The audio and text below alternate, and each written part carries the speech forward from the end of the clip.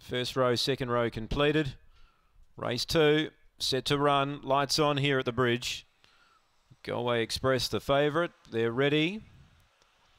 And racing, speed from Hokanui Ladies going to lead. Second is Rev Up Rocco. Galway Express passed there by Rebellious Nick. Favourite back to fourth with plenty of work to do.